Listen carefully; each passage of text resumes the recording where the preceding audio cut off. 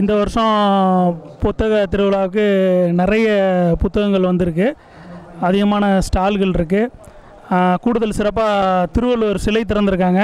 அதுக்கு முன்னாடி நின்று பேசுகிறது எனக்கு ரொம்ப மகிழ்ச்சியாக இருக்குது.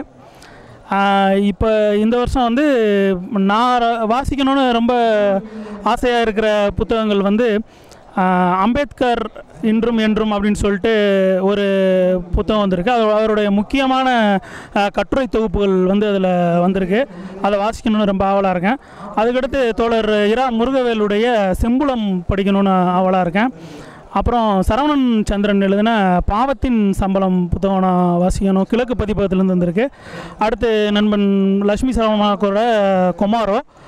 அப்புறம் அர்ஷியா அண்ணனுடைய ஸ்டோரிஸ்ன்னு சொல்லிட்டு அவருடைய அந்த கள ஆய்வுகள், அவர் ஒரு பத்திரிகையாளராக களத்தில் எப்படி ஆய்வு பண்ணார், எப்படி ரிப்போர்ட் பண்ணார், அதுகளை பற்றி அவரே சொல்லியிருக்கிற ஒரு சுவாரஸ்யமான கதைகளை வந்து நம்ம தம்பி கார்த்திக் போலந்தியோட ஜீவா படிப்பத்துலேருந்து வந்திருக்கு.